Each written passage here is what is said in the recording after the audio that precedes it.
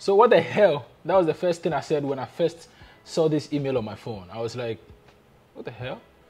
Usually when I get emails like this from YouTube, sometimes it's from copyrights, because you know, when I started YouTube, I used to use other people's songs on my videos, so because I like them, but didn't know that you know, growing my channel or proceeding forward, all these videos or all this content that are already created by people would, you know, make big problems on my channel. So yeah, anyways, my name is Malik Sel. I'm a bit emotional, and I really didn't want to do this video, but hey, here we are. We still need to do it for the love of it, you know what I mean. So my name is Malik Sterling, and if this is your first time seeing me, kindly make sure to subscribe. And if it's been a long time since you saw me also, and you know, probably you have already unsubscribed from my channel, kindly subscribe back. Welcome back to our YouTube channel again. So as the title reads, I'm quitting YouTube. It saddens my heart, but it's not a final decision that I've taken so far. And this is not to any, you know, people think that, you know, there are no contents to create. the hell, for what is even the meaning of content? Content is just making something. You can create something. You find people on TikTok just unboxing things. All these are content. So how the hell would you tell me I'm out of content? It doesn't make sense, does it? So on the 15th of July, I woke up to this email. Let me read it. Is it even necessary? But yeah. So yeah, this is the email that I had from YouTube. It says, your channel is no longer eligible to monetize. Learn how to reapply. Learn how to reapply. YouTube, are you trying to insult my intelligence or what? Why do you need to tell me to learn how to, you know, reapply? Because my channel is no more eligible for monetization. So this came as a surprise to me, as you know, a lot of my friends as well. And due to this same reason, I've not been able to create content like consistently as I used to do before. Because, you know, basically I shoot like 4 videos or max, my max is like 4 videos in a week.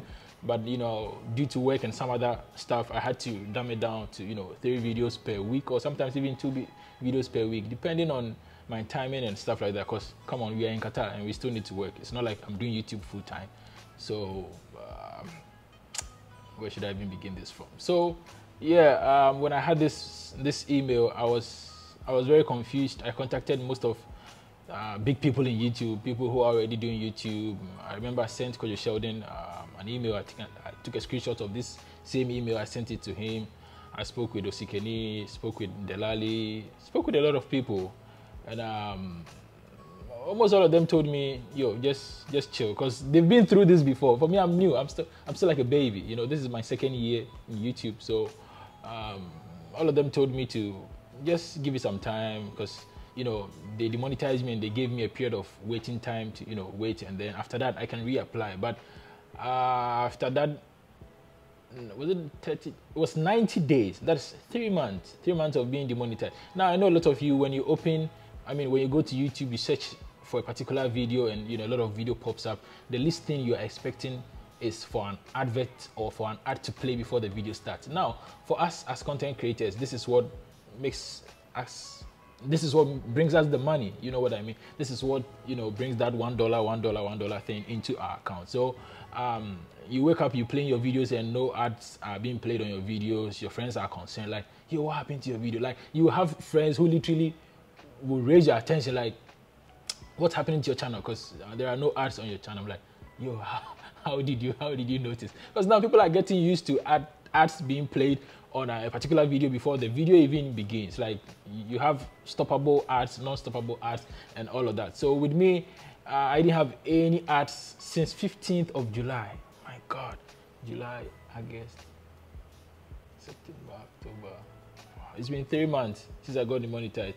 So now, first of all, when I got demonetized, I had the chance to reapply, which I was in a haste, and I was also panicking, because I was like, what the hell? So I didn't even make a lot of research before reapplying. So that is one of the biggest mistakes that I made. So I just went ahead, I made the video as per the instructions they gave me. So I just went according to what they told me. I just did it, and then boom, I just reapplied, and they told me, you know what, we are not going to accept you now. You need to wait for another 90 days so you can reapply. Then I went on YouTube to watch videos how to reapply for monetization, and I saw the big mistakes that I made over there. Now, their main reason for demonetizing my channel was that I had reused content. Now, reused content, I thought maybe I had used someone's content. Like, people create content and, you know, you go to Instagram, you go to Facebook, you just download them and you come to YouTube and you upload them. Now, I know a lot of people are doing this, and YouTube is not, you know, taking any legal actions or doing anything to your channel. I mean, if your channel is already monetized, YouTube is not doing anything to you because your channel is still small. Now, you can testify that in a period of, you know, a month to two, my channel grew up from just having 2,000 to 10,000. So, you know, things like this really raises the eyebrow of, you know, the YouTube people, like, what's going on? So, like, it causes attention, you know what I mean? So if your channel is that big, of course, YouTube will do something about it. Like, if you start, you know, posting reused content. So now this reused content, let me break it down. So for me, I thought it was a video that someone has, you know, uploaded on Instagram, and I also downloaded it. But that is not the case. For me, as if you've been following my channel, you know that I was in Thailand. So I came back and I had people over there who were sending me content, and I was uploading them. Now, I wouldn't say I was re-uploading them. Now, I would say I was re-uploading them because when they send it to me, probably they also posted it on Instagram and they also posted on TikTok, because they would just take videos for me and what to do with the video next. They also just go ahead, post it on any social media platform. So I think that is where the main issue came from. And I didn't know. So I deleted most of my videos. I had close to 400 videos. Now I'm left with 311. I've deleted over 20 videos from my channel because when I realized, oh, okay, all of these are reused content as in most of the videos, like my gym workout, I go to the gym, I work out, I make videos, and I don't just post them on, you know, Instagram or TikTok. I of course post them on YouTube Shorts as well. And I didn't know all this way, you know, YouTube would term them as reused content. YouTube is being, how should I say this? YouTube is like, you're married, you don't want to make anybody can snatch your husband or your boyfriend from you. So YouTube is being, should I say jealous? Or I don't know. Because if even I explained to them, I told them, look, this is the situation. All these videos that you are saying, they are reused content. Trust me, I originally created them by myself. All the voiceovers on my videos, you know, most of the videos, I record them from my screen.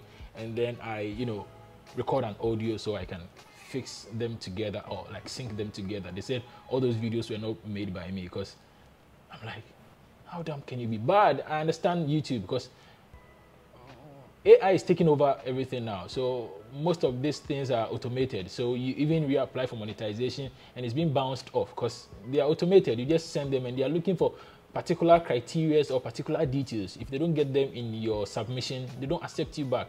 So now it was getting out of hands and people were getting concerned. I had friends who were like, you know, calling me day to day, asking me, why, what happened to your channel? I even had this message from Facebook from a random person. I wouldn't say it's a random person. He's a fan, probably.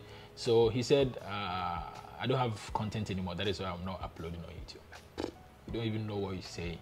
I'm not pressured. I'm not, I don't feel like I'm in a competition. I'm just doing my own thing. It's just, this life is supposed to be like that. You need to win, you need to lose sometimes. So I understood the fact that, okay, I just need to, I can, you know, the thing is, monetization, you know, you have your budget, right? So, you know, at the end of the month, okay, you're getting like this $500 from YouTube, you're getting minimum like 170, 150 from YouTube dollars. So, you know, you have your budget, you add it to your budget, okay. So you use YouTube money to pay your internet bills and stuff like that. But since they demonetized me, I'm like, even though I was buying my own internet, all my gadgets that I have, all these microphones and stuff, I bought them when I wasn't even monetized. So like I used my own pocket money. This should tell you how passionate I am about this whole thing. Like, you need to start off with a passion. So obviously that is what I was doing. But when YouTube won't show me shit, I was like, come on YouTube, this thing, you're not even paying us that much. Because